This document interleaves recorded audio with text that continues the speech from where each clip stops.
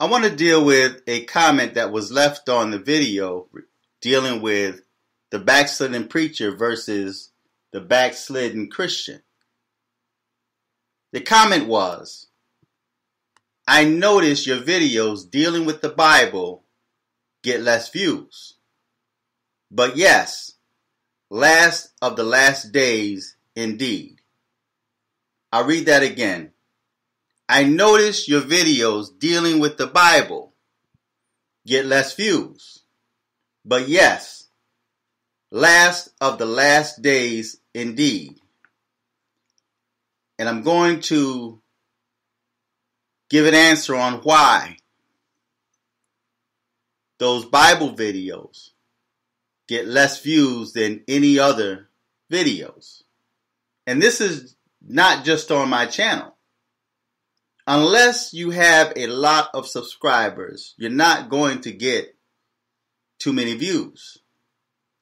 People in this day and time, especially in the so-called black community, want drama. Those are the videos that get the most views, are the drama videos of ratchetness, of anything considered ungodly. Those are the videos that get the most views. Now, I want to start out with the scripture, 2 Thessalonians, the 2nd chapter, reading the 3rd to the 8th verse, and it reads as follows.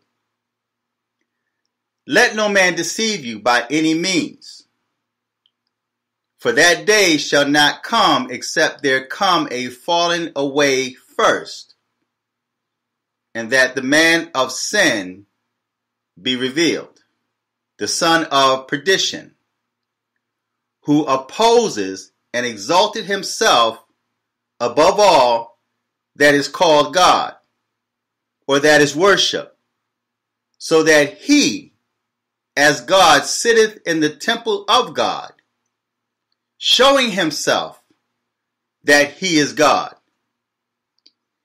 I think that much of what we see today when you hear the media or society or even government attack the church, they attack religion, they attack people's belief, things that go against your religious belief, your religious principles, they will come against that. So if you say this violates my religious views or my religious principles, at one point in time, they used to respect that. They valued that. And they would adjust their laws around that. If you have certain religious views or principles, you can receive an exemption. But nowadays, the government is controlling your religious views and principles. They're telling you what you can believe and what you can't believe in, what you can accept and what you cannot and won't accept. And you have no say in that. But then again, people do have a say. But we're living in times where people don't fight for their rights. So the more we allow the system to control us, to control our thoughts and our actions, and even control what we say, that only gives them more and more power and authority over you. You are creating a God. You are making them God. You are putting them in the position of God because now they have control over the masses. I'm going to read that 4th verse again. Who opposes and exalted himself above all that is called God, or that is worship, so that he, as God, sitteth in the temple of God, showing himself that he is God. The 5th verse says, Remember ye not that when I was yet with you, I told you these things? In other words, you were warned about these things. The 6th verse says, And now ye know what withholdeth, that he might be revealed in his time. For the mystery of iniquity doeth already work. Only he who now letteth will let, until he be taken out of the way. For the mystery of iniquity. Have you ever questioned why people do the things they do and accept those things as being normal? Iniquity and sin, abominations, and everything that is not like God is considered normal. But then when you talk righteousness and holiness, then you catch hell. You're ridiculed. You're ridiculed. And you are now in these times attacked. For the mystery of iniquity doeth already work. The mystery of iniquity. That's the question. Why would someone go out and do the hideous crimes that they do? Yes, people may talk about it. They may sound like they're going against it, but yet it's accepted as the norm. Life goes on. For the mystery of iniquity doeth already work. Only he who now letteth will let, until he be taken out of the way.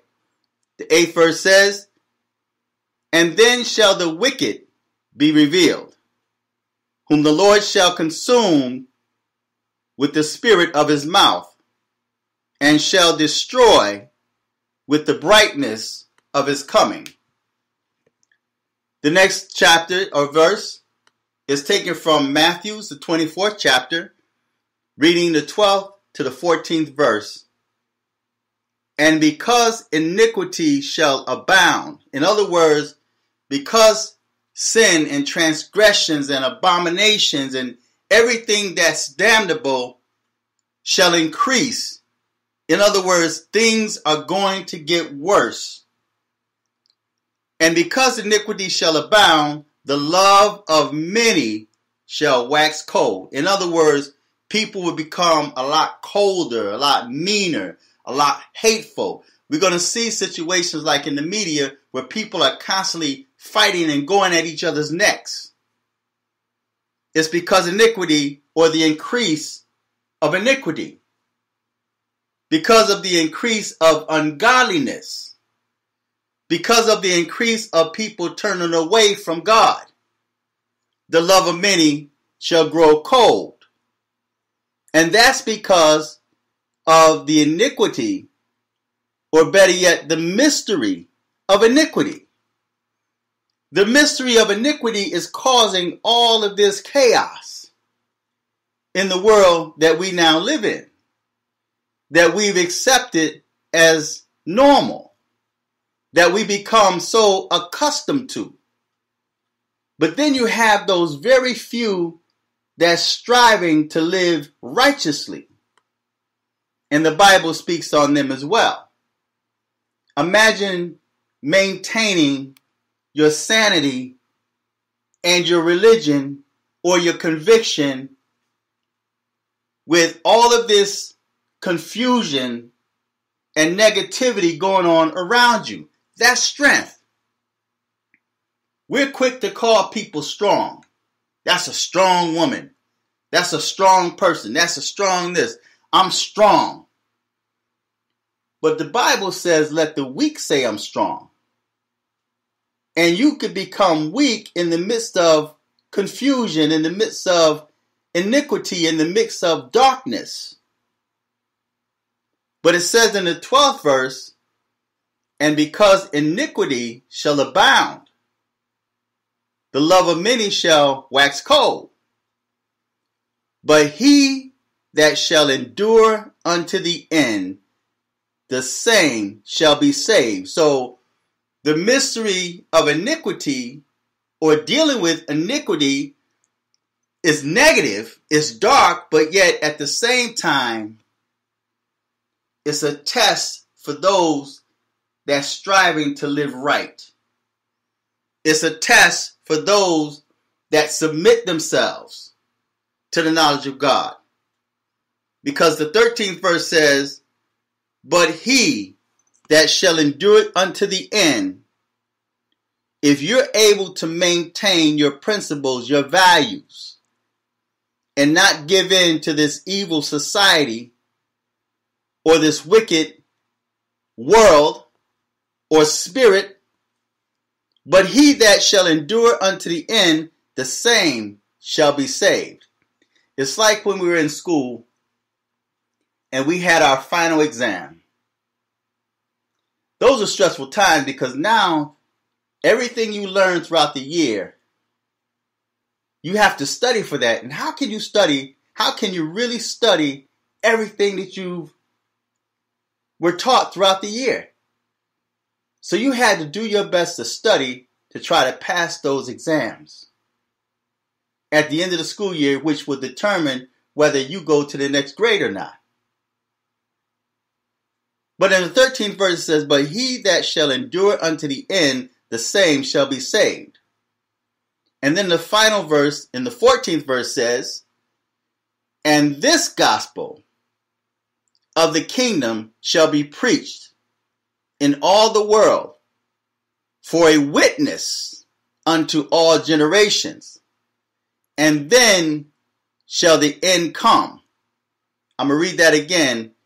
And this gospel of the kingdom shall be preached in all the world for a witness unto all nations. So this word, this gospel that you hear preached, that you reject, will be a witness against you or for you.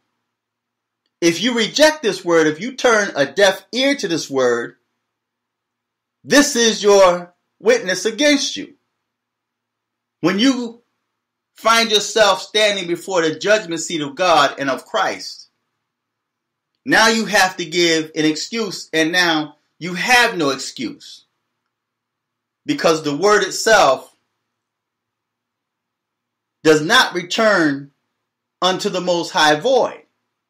It's going to accomplish what it was set out to do. Either it's going to accomplish you receiving it or you rejecting it. But if you reject that word goes back with a message that you rejected it. So in the day of judgment, this word or this gospel of the kingdom will be a witness unto all nations. And then shall the end come. So when we talk about the mystery of iniquity and why people reject the word of God, or why videos like mine or like these biblical videos get less views, well, this young man is correct. But we also know there has been a great falling away. And people want drama. They want drama. They want division. They don't want truth. And that's why we find today truth is being silenced. Righteousness is being silenced because they reject it.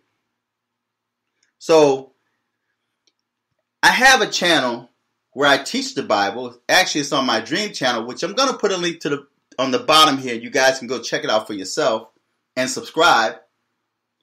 But those of you that have submitted themselves to the knowledge of God and of Christ,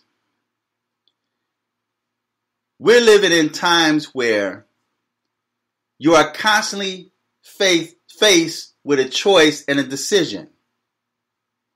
A choice and decision that will affect your judgment. Whether you enter into paradise or whether you enter into hellfire. It's all up to you. It's the choices that you make in this life.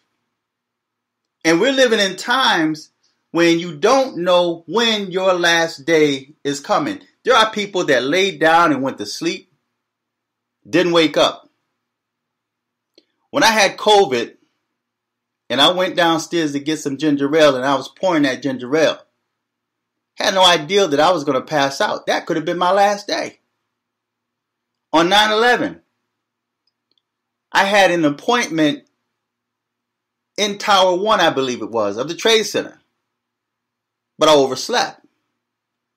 Had I went as scheduled, that could have been my last day. But the Lord spared me. So we don't know when our time is coming. And you have people that's playing and trying to manipulate their time. They think you have enough time. But you don't. Because tomorrow is not promised to us. So, feedback, tell me what you think, subscribe. Until next time, I'm fearless.